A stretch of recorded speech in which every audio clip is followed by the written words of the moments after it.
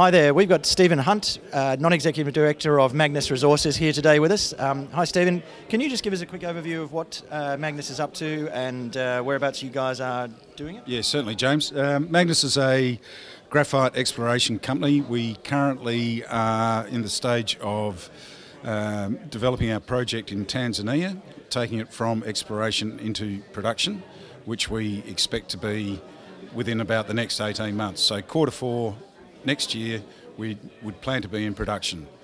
Over the next couple of months or so, our next major milestone is to get our mining licence, which we are very confident of achieving, and that will then take us through to the next stage of securing the finance, finalising finance I should say, and then getting into production.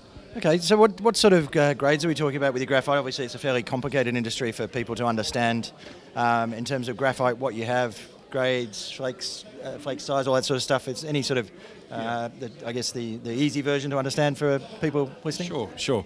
So two things which are I think very exciting for us at the moment. One is in fact the graphite space itself, which is being used increasingly in electric vehicles, in the batteries for electric vehicles, but also for stationary power storage. Yep. So this is a booming area, which is we're seeing fantastic demand growth.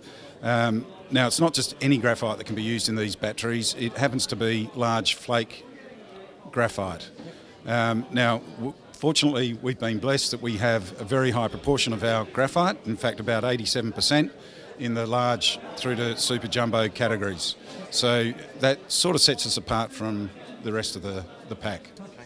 And what sort of catalysts can we expect maybe within the next 6 months for people investing in Magnis? Well, we have our off-take agreements in place with two very well-known Chinese partners. Yep. We have a term sheet for finance also in place with Chinese partners. So really the next major hurdle, as I mentioned earlier, is to do with getting our mining licence in Tanzania. Yep, great. Okay, thanks Stephen. Thank you. Thanks James.